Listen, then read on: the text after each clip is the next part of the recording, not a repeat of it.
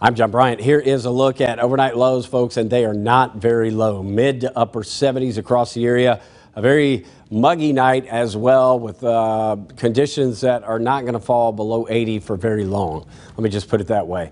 And as we look at even the West Tennessee lows tonight are going to be in the mid 70s, which is way above average. Highs tomorrow, mid 90s, but the heat index anywhere from 105 to 109. So it is going to be a nasty day as far as the heat and humidity is concerned. A very dangerous day when you think about how high those heat index numbers are going to be.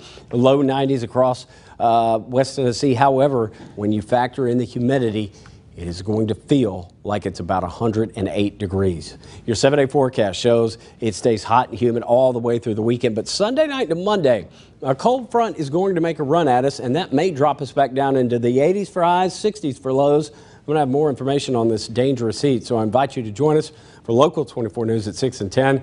We'll talk about that cold front too, but for right now, I'm Chief Meteorologist John Bryant.